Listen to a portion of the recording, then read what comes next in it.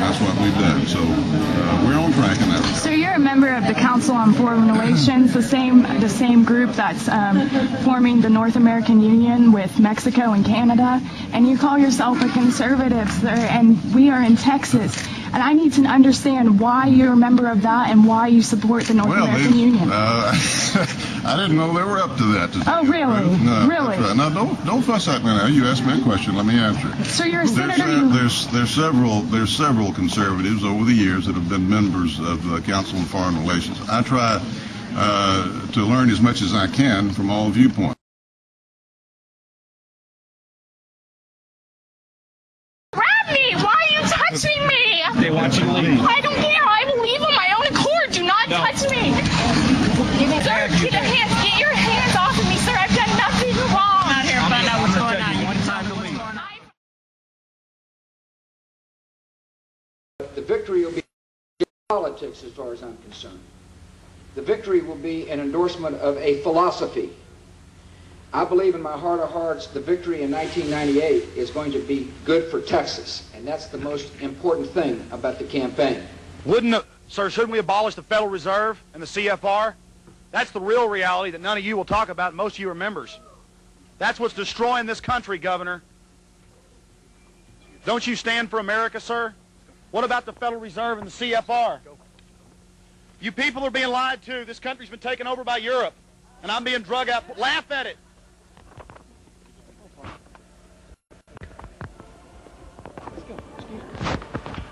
It's funny, isn't it?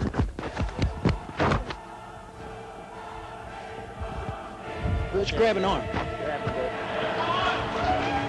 want y'all to know my family isn't in this world now. Last week, fine, go ahead.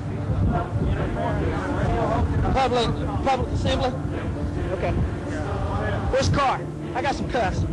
Let's take him right here, up against this glass.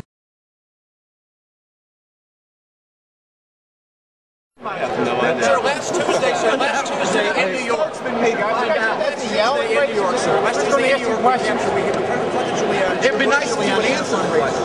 We asked Rudy Giuliani 2 questions. He said that he admitted on ABC video he had foreknowledge of the World Trade Center's collapse while he was in 75 Park. He said on television with Rudy Giuliani that he had foreknowledge of the World Trade Center's collapse. When we asked him that question, we asked him, sir, please tell us who told you and who you told.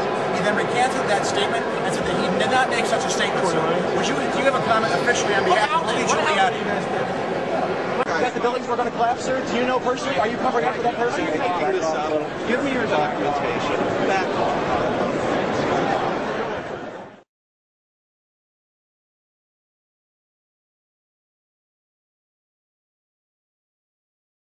Did you go immediately to the Office of Emergency Management? No, I went down to the scene and we set up headquarters at 75 Barclay Street, which was right there with the police commissioner, the fire commissioner, the head of emergency management. And we were operating out of there when we were told that the World Trade Center was going to collapse.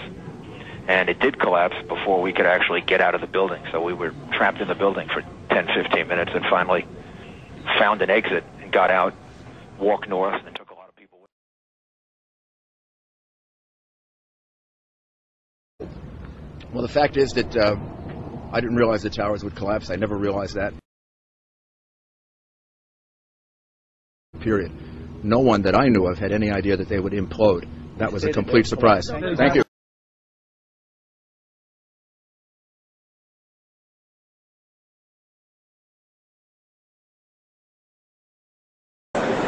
Then why don't you take 10 minutes with me, sir? We'll sit down and watch the video where he says he had foreknowledge of his life for this guy.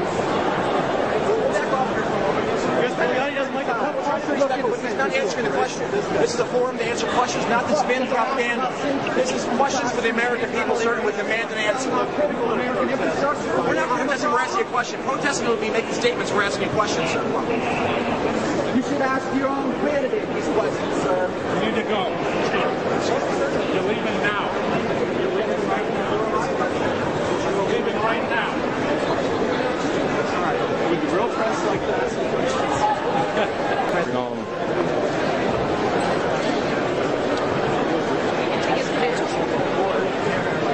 Shocked they're loud. What is your question?